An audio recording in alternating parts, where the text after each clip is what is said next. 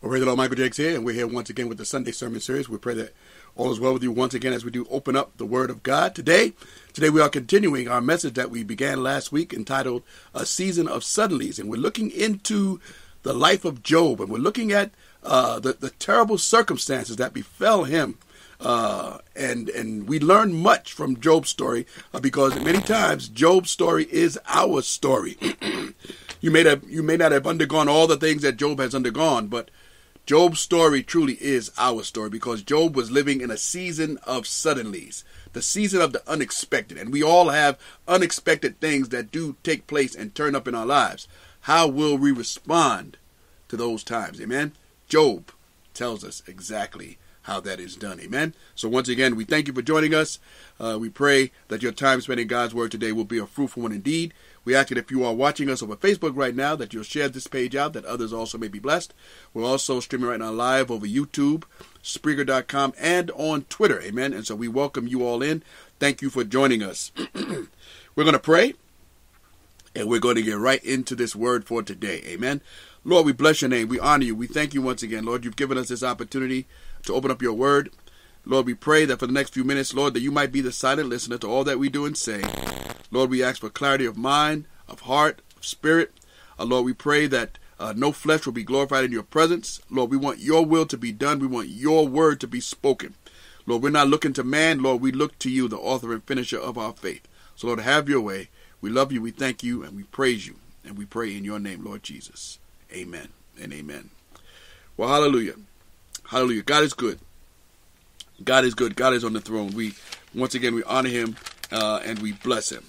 Now, if you were with us last week, we began speaking about Job, and we read at length Job's plight and how one after another things began to happen to Job. If I could just go back to chapter 1 just for a couple of minutes. In Job chapter number 1 and verse number 13, it talks about a day when his sons and daughters were eating and drinking wine in the midst of their brother's house. And I'm going to summarize. In verse number 14, a messenger came and tells them that the oxen were plowing and the asses were feeding beside them, and the Sabaeans fell upon them. And there was great tragedy there. In verse number 16, it says, while he was yet speaking, and that is an indication of something that suddenly happens. While he was yet speaking, someone else came in and said, the fire of God has fallen from heaven and has burned up your sheep and your servants and consumed them. And the man says, only me has escaped to tell you what has happened. And while he was yet speaking, the Bible says here that someone else comes in and says that the Chaldeans made out three bands and fell upon the camels and have carried them away and slain the servants with the edge of the sword. And he is the only one that escaped. And while he was yet speaking, in verse number 18, there came also another and said, thy sons and thy daughters were eating and drinking wine in their eldest brother's house. And behold, there came a great wind from the wilderness and smote the four corners of the house. And it fell upon the young men, and they are dead. And I only am escaped alone to tell thee. Calamity falls upon Job in the space of probably only a few minutes. Now, Job doesn't know the backstory. We know the backstory. Job doesn't know the backstory. The backstory is that up in the portals of heaven, there was a conversation. There was a conversation between God himself and Satan himself. There was a conversation, and Job was the topic of conversation. And it was God who broached the subject. Have you seen my servant Job? Job was a righteous man. Job was a good man. Job was a blessed man. And Satan had a problem with this. Of course he's blessed because you protect him. You have put your hedge of protection around him.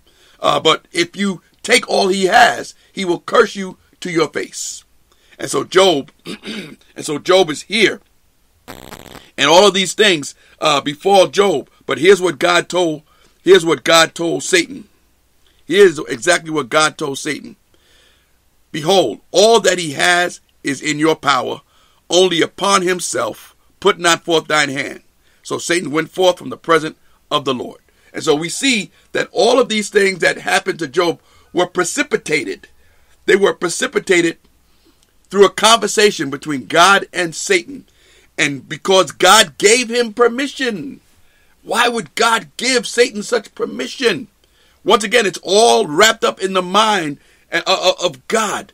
But God gave gave Satan this permission because God knew his servant Job. That's what broached the conversation. Have you seen my servant Job? God knew exactly who Job was. God knew exactly what Job was about. And so he puts Job in the hands of Satan, so to speak. Understand what I mean? God is sovereign. And God was holding Job, and God was in complete control of every single facet of every single thing that would happen to Job. God was in control. Satan was not in control. Now Satan takes it upon himself to do what he can because God says, go. God gave him the go ahead. And so he's going to take all he can to do all he can. But once again, God knew Job. God knew Job. And when you and I find ourselves in such circumstances that come unexpectedly, that sweep across our life, and we don't know where it came from or how it's happening or why it's happening, God knows us. And as we said, every single thing that has happened to you or I, every single thing that will go on and go down in your life, any unexpected act, any piece of turmoil, any trial, any test, anything that happens to you that we look at and consider negative or bad, it has already passed through the hands of God, and he has inspected it, he has touched it, and he has said yes. Because he knows us. He knows us. Satan means it for evil. God means it for good. Of course, that's from Genesis chapter number 50. God means it for good. Satan means it for evil. God knows you and I. And everything that happens to Job here in chapter number 1, the Bible says here in verse number 20, then Job arose and rent his mantle and shaved his head and fell down upon the ground and worshipped. And he worshipped. And once again, this confuses the enemy. This confounds the enemy. The enemy does not understand how this can happen. The enemy doesn't understand how these types of things can come down upon an individual and they can yet rise up and worship. That is far from his understanding, but that's exactly what Job does. And the Bible says, Job said, naked came out of my mother's womb, and naked shall I return thither. The Lord gave, and the Lord has taken away. Blessed be the name of the Lord. And the Bible says that Job did not sin at all. Yet, Job was crushed. Job was broken. Job was aching. Pain. He had lost his family in one fell swoop. Job was numb. And yet, in the recesses of his spirit, he knew that God was God and that God was in control. Blessed be the name of the Lord. And the Bible says once again, he did not sin with his lips. Here's what we said last time before we move on. Here's what we said, that God's suddenlies originate in heaven. They originate in heaven. They have his fingerprints. Those suddenlies, those unexpected events that happen in our lives that take us by surprise, they have God's fingerprints all over it. I don't care how evil you may think it is, how evil that it seems to be, how evil it may be. And I'm not trying to explain calamity. I am unable to explain tragedy and calamity. I am unable to explain it all. But all I know is that whatever happens, this is the rule that we must go by, that every single thing that happens to us in our lives is either caused by God or allowed by God. God is sovereign. And those may be hard words to take when you're in the midst of what you're going through. That what is going on in your life right now is caused by God or allowed by God. That's the only alternatives. That's it. That's all it could be. But God ultimately is sovereign and he is in absolute control. We said that God's suddenlies, they come and they interrupt our lives. God's suddenlies come, they interrupt our lives, and they can change the course of your life. A suddenly from God can change the course of your life. Most definitely. Change the course of your life. I think back to I think of my mom. I think of my own mother here right now. My mother and her brother, they were years ago, I'm talking years ago now because my mother's been saved for almost as long as I have. My mother and her brother, they were drinking buddies. Every weekend, they were just drinking buddies. Everybody, if you want to know what my mother was, want to know what my brother was, they were together. They were just out somewhere, just having a good time, just doing what unsaved people do. And when he passed away, when her brother passed away, my mother says that she was empty. She was alone. She was by herself. And it was only a matter of time. It was the death of her brother that began her coming to church. It was the death of her brother that began her accepting our invitation to come to church. Myself and my sister, come to church. And it was the death of her brother that was the beginning point of her giving her life to the Lord. Within a few months, maybe a year, she was saved. She was saved. And so once again, things happen in our life that somehow change the course of our lives. The death of a loved one can change the course of your life. At least that's what happened in that case, and it's happened probably many times over to many other people. But these are the things that can happen. God's suddenlies is what we need to remember as we go through what we go through. We mentioned last time, God's suddenlies are filled with his power, his grace, as we shall see, his mercy, and his love. God's suddenlies are power-packed, grace-packed, mercy-packed, love-packed. His suddenlies, they're all available in the midst of what you're going through. Amen? That's so important. Now we go to chapter number 2. Chapter number 2. And we see the scene is very similar. And we're going to read here. Starting in verse number 1. Again, there was a day when the sons of God came to present themselves before the Lord, and Satan came also among them to present himself before the Lord. Same type of scene. And the Lord said unto Satan, From whence comest thou? And Satan answered the Lord and said, From going to and fro in the earth, and from walking up and down in it. And the Lord said unto Satan, Hast thou considered my servant Job? Now this is after whatever has happened to Job has happened. The Bible doesn't give us a timeline here. We don't know how much time has passed here. We don't know if this is the next day, the next month, the next hour, the next year, the next couple of years, the next couple of months. We don't know how much time has transpired between those suddenlies that happened in chapter 1, between what is about to happen now. The Bible just doesn't tell us. But the Lord said unto Satan, Hast thou considered my servant Job, that there is none like him in the earth, and perfect and an upright man, one that feareth God and escheweth evil. And still, and notice what God says, sort of digs, and still he holdeth fast his integrity. Although, now listen to what God said. Many have had a problem with what God says here. And still he holds fast his integrity, although thou moves me against him to destroy him without cause.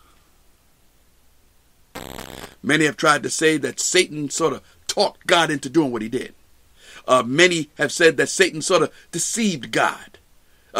Many have tried to say that Satan sort of used some sort of psychology on God to try to get him to do something that he wanted him to do. No such a thing.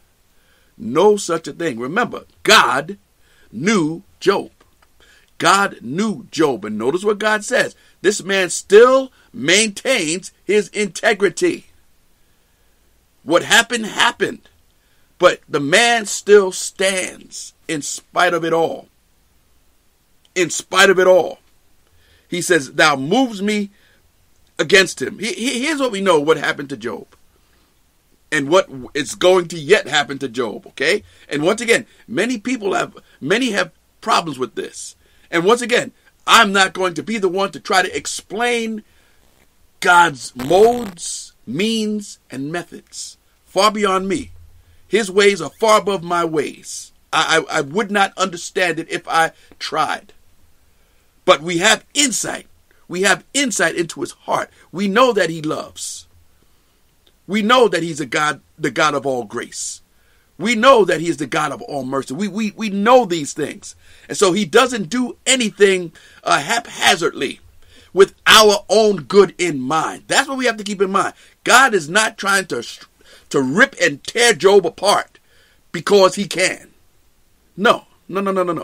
What we have to understand is God always has our greater good in his heart. Always has our greater good. Now, once again, how God goes about bringing about our good, our greater good, it's far beyond our means to fully understand at all times.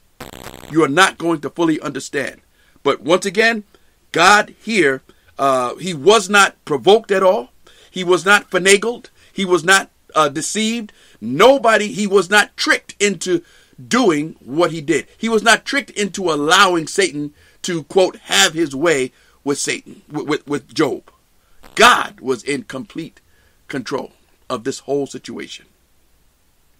What happened to Job, number one, it was unexpected.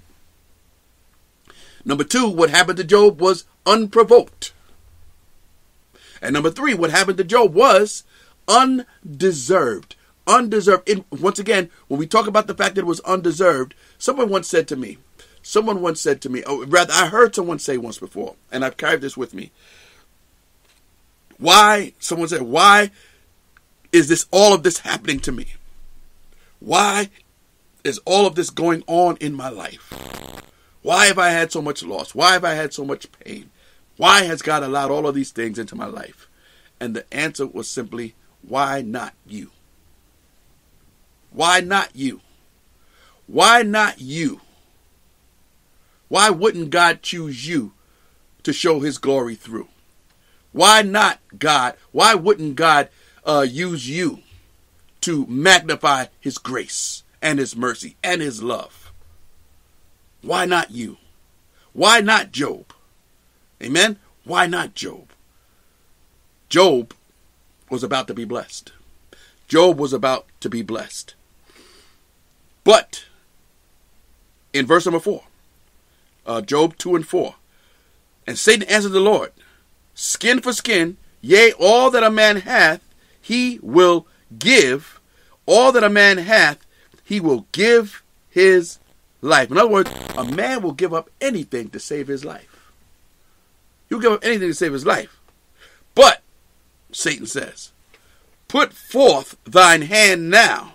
And notice he tells God to do it.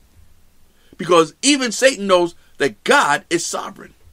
Even though God gives, says, go ahead. Satan knows that it's God that has to give the go ahead. He says, but put forth thine hand now and touch his bone and his flesh, and he will curse thee to thy face. He gonna curse you to your face. Before you told me, don't touch him. And I didn't. But the wind and the Chaldeans and all of the Sabaeans, they made a wreck out of Job's life. I didn't touch his body. Because you said not to. But now he says, God, you touch his bone, you touch his flesh, and this man, for sure, he is going to curse you to your face. And the Lord said unto Satan, and I love this verse because it drives home a point. And the Lord said unto Satan, behold, he is in thine hand. And here it is. Here's the stipulation. Here's the caveat. Here's the line in the sand that Satan cannot cross but save his life.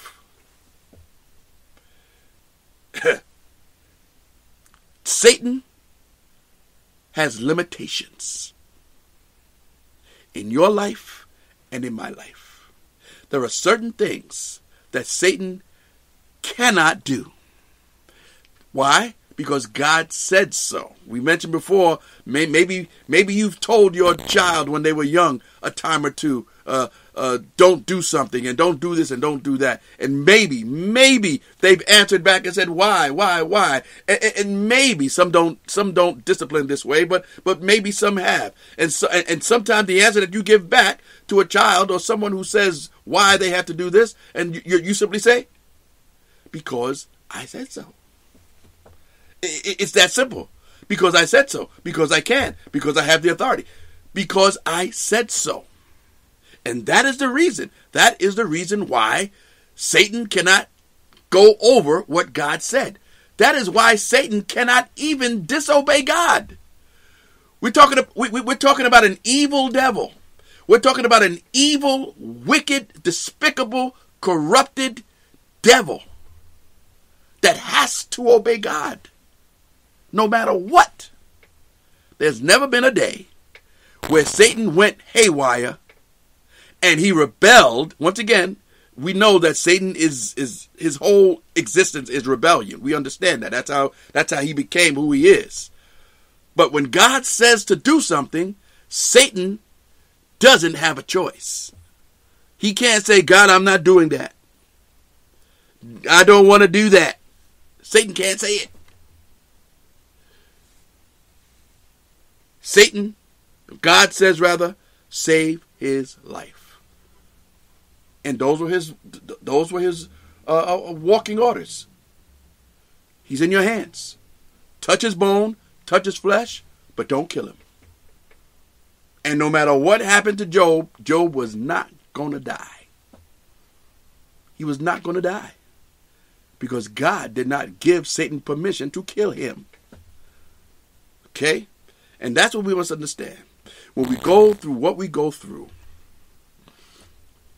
there are limitations on what can happen. There are limitations on how much you can take. Listen, God will not allow you to deal with. What you can deal with may not be what I can deal with. God will not allow you to take more than you can bear. If you had to deal with what I've had to deal with, it may crush you. If I had to deal with what you have had to deal with, it may crush me. God knows our limitations. They are fixed. He knows us. Remember, that's what we're talking. He knows us. He knew that Job could handle this. He knew. He knows that you can handle what you're dealing with. Though the questions may be circling your mind and you may be scratching your head, he knows that you can deal with what is taking place right now in your life. He knows. So Satan went, in verse number 7, Satan went forth from the presence of the Lord and smote Job. Remember, this is with God's permission. Satan told God, put forth your hand now. What Satan was saying is, give me permission now. Give me permission to do this. And now Satan comes and he smites Job with sore boils from the sole of his foot unto his crown. What does this tell us? That Satan does indeed have the power to put sickness on an individual. We know that. We live in this fallen world, and sickness is here. We have diseases here. We have germs. But Satan, the natural things that can happen to any one of us. But Satan, sometimes things that happen to us on a physical level or a mental level, they're spiritual. they are spiritually induced. And here, what happens to Job here is spiritual. Oh, the revelation of it is physical, but this is a spiritual thing that's happening to Job right now. Okay? This was born in the heavenlies, and he is dealing with it now. The Bible says here that he smote Job with these sore boils from the sole of his foot unto his crown. And he took a potsherd to scrape himself withal, and he sat down among the ashes. He takes a piece of broken pottery, and he begins to scrape these boils that came up on his skin. And he sits there in ashes, a sign of humility. And he just begins to scrape his skin. Then his wife.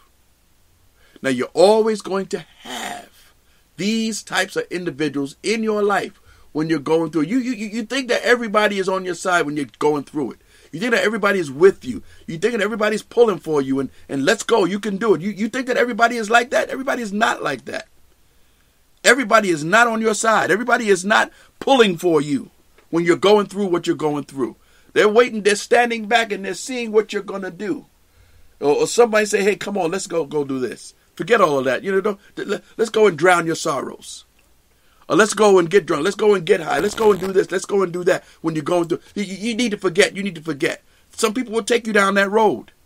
That's not the right road. Here's what his wife says. Dost thou still retain thine integrity? You still try to be Mr. Goody-Goody? You still try to be Mr. Right and Mr. Righteous? You really do all of this? You're really still trying to hold up the light? She said, man, curse God and be dead. Come on, it's a wrap, Job. It's a wrap. You're done. Just curse God. This is not fair. This is not right. Curse God out so he could chop you down. No. Don't listen to people who try to pull you out of who try to work on your spirit and try to get you to move away from the very thing that is going to bring blessing. Because here's what we have to understand. God does his best work. God does his best work in the dark. God does his best work in the dark. See, here's what happens. When we go through what we go through, and we're dealing with it, and we're struggling with it, and we're scratching our head, and we're frustrated, and we just don't know where to go and where to turn, and what's going on. And Lord, and our prayer, our opening prayer, Lord, deliver me. Deliver me from this. And once again, a prayer of deliverance, is nothing wrong with praying for deliverance. There's nothing wrong with asking God to alleviate whatever is going on in your life. I don't find anything wrong with asking God for help. Lord, help me, deliver me from what I'm doing. I don't find anything wrong in that. But that's the first place we go. Here's what we forget to do. While we are in the midst of asking God to deliver. And this is something that I heard very recently. And it struck me. It hit me right in my head when I heard this. Instead of asking for deliverance, Lord, develop. Lord, develop me. Lord, what are you trying to teach me through this? What are you trying to bring out in my life? What are you trying to show me about yourself? What are you trying to teach me about grace? Because the Bible says that grace is a teacher. Here's what we read. Here's what we read in the book of Galatians, chapter number Titus chapter number 2. Titus chapter number 2, starting in verse number 11. It says, "For the grace of God that bringeth salvation hath appeared to all men, teaching us that." What teaching? What is teaching? Grace. Teaching us that, denying ungodliness and worldly lust, we should live soberly, righteously, and godly in this present world. Grace teaches us some things. And so while you are in the midst of your groaning, while you are in the midst of your pain, while you are in the midst of your agony, Lord, develop me. Develop me. Help me to grow in the grace and knowledge of the Lord. Lord, I don't know. I don't understand. I don't get it. I just don't have the reasoning behind what's happening now in my life. But Lord, develop me. Don't allow me to come out of this empty. Don't allow me to come out of this bitter and angry. Lord, let me come out having learned something. Let me be developed in the midst of the fire, of the pain. Develop me. Don't let me just cry out for deliverance. Lord, I want you to develop me. Lord, develop me. Job says to his wife in verse number 10, as I begin to come down. We'll come back to this next week. We're going to come right back here to Job next week. But he said unto her, thou speakest as one of the foolish women speaketh. What? Shall we receive good at the hand of God? And shall we not receive evil? In all this, Job did not sin with his lips. What does Job say here? Job is accepting what is happening to him. He is not rising up in rebellion. He is not rising up with his fist to the sky and saying, God, how could you? God, why me? That's not what he's doing here. That's not what he's doing here. He is accepting what is happening to him. No, he doesn't understand. And once again, we don't have a timeline. We don't know. He's still dealing with what has already happened. Whether it was a week ago, a month ago, a day ago, a year ago, 2 years, he's still dealing with, he lost everything. He lost everything. And so Job is still dealing with what has happened to him previously. And here he is now. He says, we need to receive. I need to receive what is happening to me now. It is evil. I don't understand it. Shall we accept good and not the evil? At least what we perceive as evil. Here is what Job is saying. Here's what Job is saying. We don't understand what Job is doing. We don't understand the secret things of God. We don't understand the things that we cannot explain. We just don't understand. Deuteronomy chapter number 29 and verse number 29. Here's what we need to keep in our spirits as we deal with what we deal with. The secret things, Deuteronomy 29:29. The secret things belong unto the Lord our God. Listen, there are some matters that God is just not going to disclose or reveal to you or I. And we have to be satisfied with that. We cannot live our lives thinking about why God let this happen and why. We cannot live our lives in that way. The secret things belong unto the Lord our God. But those things which are revealed belong to us and our children forever. Take what you learn, take what he reveals, take what you receive, and run with it. Allow it to work. Allow it to work in your life, that we may do all the words of his law. What we do know, what we can understand, at least a modicum of what we can understand, take it and continue to live according to this word. Here's what it says once again. The things that are revealed belong to us and to our children forever, that we may do all the words of this law. What he reveals to us, what he shows us, what we have, his grace, his mercy, his love, all of these things that we've been talking about. Take what we learn, take what grace teaches us, and allow it to mold us and shape us and help us to continue to live according to his word. Lord, help me to keep my eyes on you as I go through what I go through. Because everything in me is going to try and pull me away from it. Everything within me is trying to tell me, don't praise him. Don't worship. God is out to get you. Everything in you. Your flesh is crying out. What's going on? This is not fair. Why? Your flesh is crying out. Take and receive. Receive what the Lord is trying to bring about in your life. Because in the end, and once again, we're gonna get into this more next week. In the end, you are going to be blessed. You are going to be all the more blessed. Amen. So I pray that something that we have said today, and once again, I'm saying it again. Next week we're gonna dig a little bit deeper into Job's plight, and we're gonna see just how God can work and just how God can bless, even in the midst of the dark. Can you grow in the dark? I've asked that question many times over the past several years that I've been here and not on here, but just in teaching and preaching. Can you grow in the dark?